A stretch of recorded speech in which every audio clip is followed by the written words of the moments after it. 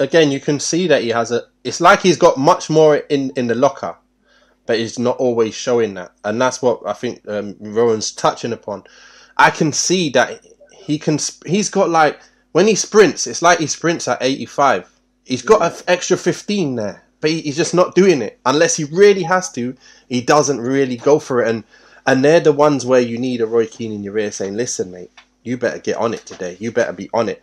And you know, and but then also, I think if he's in a team where they're demanding certain things of him, I think that's probably what happened. Louis van Gaal demanded him to do certain things, but the fitness level that was required for that, he probably couldn't get there. That's why he was like, "Listen, he's not fit. Let's get him sharper and fitter." They know he's got the ability. He's got everything. Got a great left foot.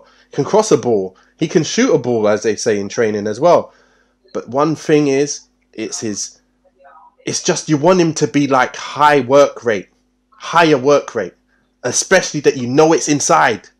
So that's the only thing with him for me. Is the only downside is the minute you have a Tellez come in and he thought his place was under threat, he was on it, and he became Shawberto. That's what everyone called him, you know, because he was absolutely on fire. Then he went to the Euros and done amazing.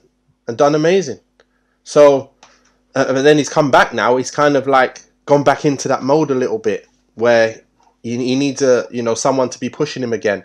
And I feel like he's not getting enough direction from maybe from the coaching staff. I'm not sure, but they're not specifically telling him what he needs to do. Just like what you're saying, he needs some demands on getting goals, on getting assists.